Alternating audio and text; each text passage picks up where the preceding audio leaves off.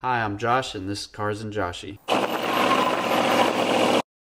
Welcome to Cars and Joshy. Today I'm going to be working on mounting my catch can and running the hoses for that. Before I do that, I'm going to show you what I did since the last video that wasn't recorded. But first, please like, share, subscribe, and hit the notification bell for new videos. So let me show you what I got. Alright, just a little bit of work that I did between my last video and this one that I didn't record was I went ahead and got the wiring harness hooked back up, plugged in all the injectors and the coils and every sensor here. If you want to see more detail on how to run this Holley wiring system, you can check out the video in the link. But I still need to drill a hole somewhere in here to run this through the bulkhead, so I'm not going to do that right now. I'll figure that out later, but I want to see where I'm going to get the catch can mounted up. I got this catch can off of Amazon. It's a Evil Energy part, and we'll see what all it comes with. Standard push on and clamp hose fittings. It's not AN or anything like that. Comes with a little breather cap, some steel wool as a filter, which I hear is better than those brass filter fittings, the screen filters, because those things get clogged up. These you can take out and wash if you need to. Comes with some hose, mounting bracket, pretty thick mounting bracket, and then the catch can itself. The canister itself is a little bit small. I don't know whether that's a good thing or a bad thing, but I'll make my own opinion of it after having it on here and driving it for a while. It comes with a little dipstick. That's pretty nice. Get a little Evil Energy sticker, and then instructions. So I'm going to go ahead and start putting this together, figure out where I want to mount it. I was looking at my setup real quick, and I think I figured out how I'm going to mount this catch can. I'm actually going to use the bracket it came with, drill a hole in it, slide it over this bolt that holds the tensioner on, and bend the bracket up right after these holes, so it'll be straight up sitting like that. Either I'm probably going to mount this on the other side so that it'll be facing out this way, just like that. So I'm pretty close to where I need my hoses to be, because there's the port right there on the supercharger that my outlet is going to go to. So yep, I think that's how I'm going to do it. Okay, I'm just going to bend this bracket. Hopefully this works out all right.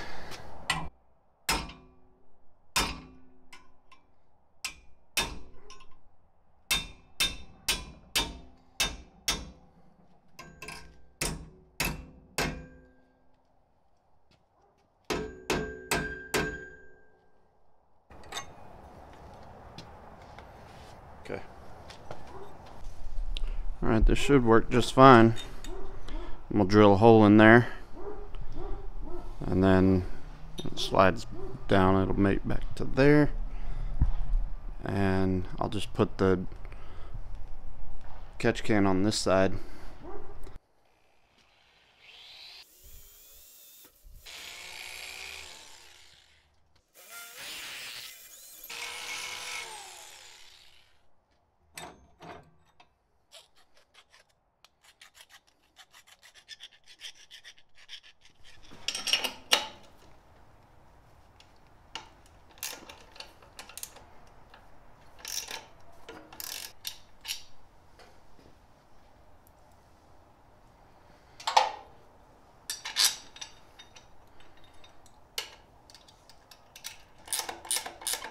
Let me see if the bottom hole will line up with that top hole.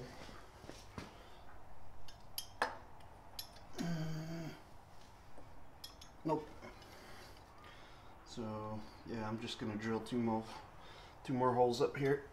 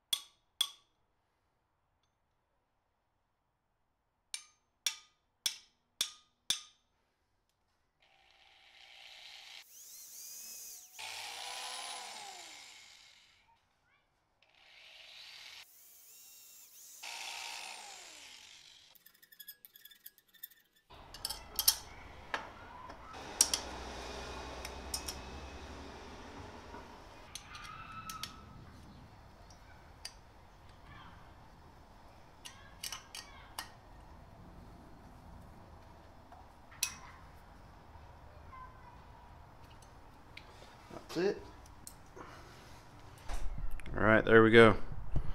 There we have it. I'm thinking I'm gonna have to, while I'm sitting here looking at it, I might have to loosen this bolt and push this bracket or angle it up a little bit, because it's pretty much sitting on the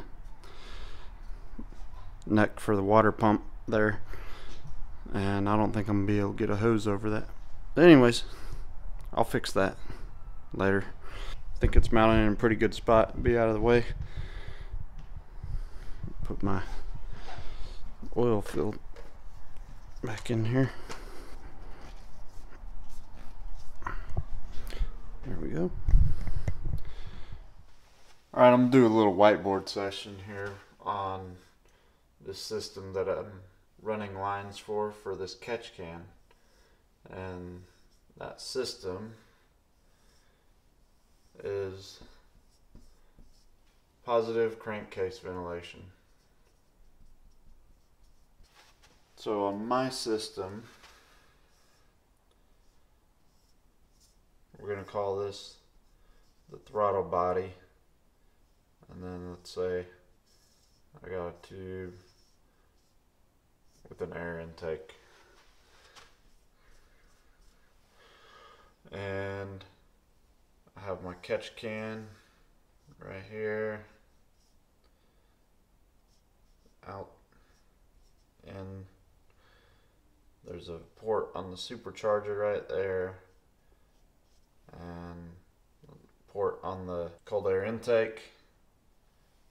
And then on my setup, I have PCV valve right here, and then I have a fresh air supply line right here. So the PCV valve, what it does is it relieves pressure in the crankcase. And the way it does that is when you're at idle or light throttle, vacuum unseats a little check ball, or it could be like a plunger or something inside this valve.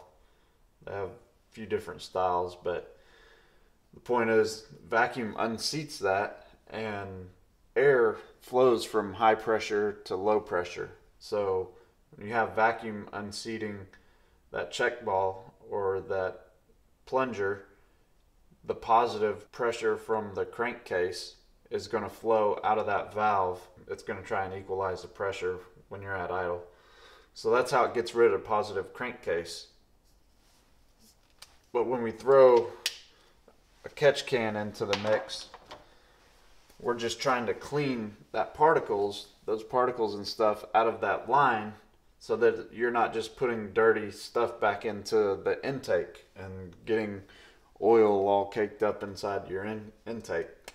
So the way I'm going to do that is I'm going to run my line from the PCV valve over to the catch can on the inlet on the catch can, and then from the inlet over to manifold vacuum on the supercharger snout. To keep a fresh supply of fresh air, you have a line coming from your cold air intake over to your fresh air supply on the passenger side valve cover. That creates a continuous cycle of recirculating fresh air instead of dirty air. So technically this would be your dirty side because it's pulling everything out of the crankcase, and then this would be your clean side because clean air coming in. This would also be clean since you're cleaning it from the catch can back to the intake. So let me show you what that looks like on the El Camino. Looks just like my diagram. So here we go.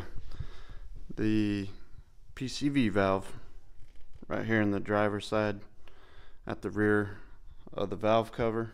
I've got the line going across behind the engine, and then it's ran up above the passenger side valve cover all the way up and into the N on the catch can. It gets filtered, clean comes out, goes into this vacuum port on the supercharger, and then this line right here is the fresh air supply from what's going to be my cold air intake system, and this will plug in wherever that's gonna be. I don't have it right now, and I don't know. I'm probably gonna do some type of build it yourself kit or do it yourself thing, but I do have an idea of how I want to route it, and that's going to be coming across and going behind the driver's side headlamp over there. So that's my idea anyways. Got the catch can hooked up, got the line on there. Should be okay for now until I get the intake, which I'm not quite sure when that's going to be. But oh, one thing that I didn't mention on the whiteboard, I did put the breather on this. I know a lot of people say they don't do it because it spews oil all over their engine bay, but I put it there as a safeguard in case too much pressure in the crankcase, and I don't want to blow out any rear main seals or oil leaking out the valve cover gaskets or any of that stuff. So I put it right there just kind of as a fail safe. If I notice that it does start blowing too much oil out and starts coating stuff on the engine bay, I'll either take it out or I'll wrap it in some type of cloth or something, and then just make the changing of that cloth like a regular maintenance type deal. But I don't know. I'll see how it works out. I won't know for a while anyways. I've got a long ways to go on the El Camino, so I'm as far as I can go with it right now. Hope this helps somebody out with their routing on their catch can. That's gonna be it for tonight. I really appreciate you guys watching. It's Cars and Joshy. Josh out.